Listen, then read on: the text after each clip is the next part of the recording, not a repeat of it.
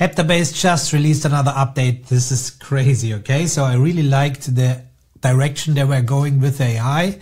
They took a long time to roll out AI, but now with this, you really see they put a lot of thought into this. With the first version of AI, we had just this chat window, right? And we were able to chat with our current cards and so on. But obviously, the first thing I wondered was, can we chat with whiteboards? And now we can. And it's not just, asking general questions. Look what happens if I ask a question about this whiteboard here, which is a whiteboard where I made some thoughts about how to restructure the YouTube channels we are running. We have whole cards in there that have scripts in there. So there's a lot of content going on this whiteboard. It's pretty big. It has connections and all this. Let's see what Heptabase AI integration will make out of this. So we open up the chat here and we can ask questions. I connected Gemini 2.5 Pro and currently you do this by using your own API key. So I added my API key. We are in premium mode. We have thinking switched on. You can just click here and say current tab and it will add this as context. And now we ask the question besides from this whiteboard and let it run. And you can even follow the thinking process in a moment. It will start working. See, and now you can open it up.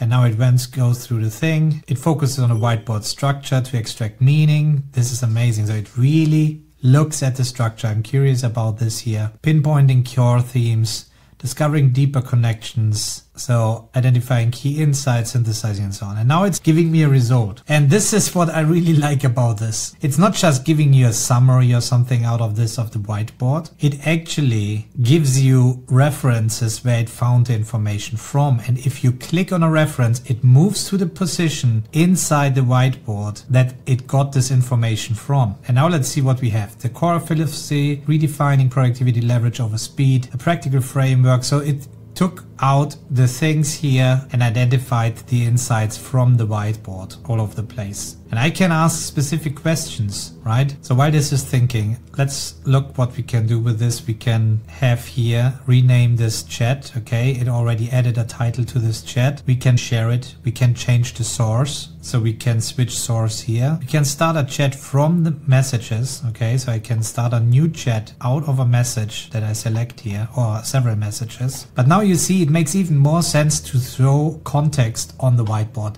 And if you're a Paperless Movement member, you know that we split our content by projects, key elements and topics. When I go into key elements, you see here things like my health. So I'm really curious how this works if I run the AI on these things. Obviously that's private. I won't do this here, but let's see for the Paperless Movement. If we just have whiteboards there, what happens if we run this on the whiteboard itself? Just having whiteboards there. What is this? Okay, now it struggles to recognize this as a whiteboard. So it seems if there's nothing there except for other whiteboards on a whiteboard, it's not recognizing it. Makes sense because this would be wildly complex that it needs to go into each whiteboard and there could be another whiteboard nested in there. So I guess at the moment I add a card here, test card for AI. Okay, it recognizes it and it finds this one card. So therefore we have proven it's ignoring any nested whiteboards here and it focuses on this one card that we now can delete again. Okay, so in general, I think it's amazing. I can search for any cards. I can also mention in here like I would do anywhere else. And I can ask questions. What about this? This is an audio transcript.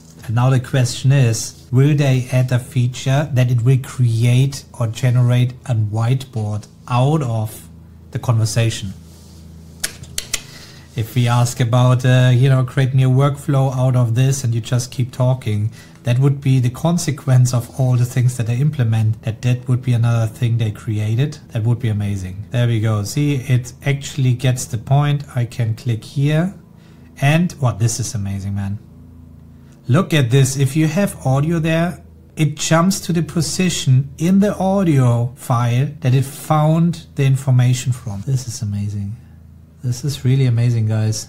Now I'm really curious if we have a YouTube video. Let's see. Here's a video card, okay. Why you need to be, let's see if we can. And now it's adding the references. And there we go. Here they are. And I click, boom, click, boom. And it highlights even the start and end point of this. That's amazing. It's working. It's been in Python, but Man, this is amazing. I love it. I love it. Now it makes all the sense, even make my audio recording, you know, make voice messages and things like that, because I can now chat with my knowledge base, but in such a great way. Well, are you already testing it yourself? What do you think about the AI implementation? I'm really surprised, because the first insights feature that was really cumbersome to realize and recognize what this is all about. But now we have a real great feature, and using the most powerful LLMs with my own knowledge is amazing. I can add my own API keys for the Claude Opus 4 as well and things like that. And I certainly will keep testing it out to see if this is really practical on a daily basis. But in general, I'm really excited about how well Heptabase implemented AI here. So thanks to the team, keep up the great work. It's insane what you're pushing out recently. So I'm excited to see the future. So if you like the video, give it a thumbs up, share it with your friends, and I'll catch you up in the next one if you subscribe to the channel. Bye bye.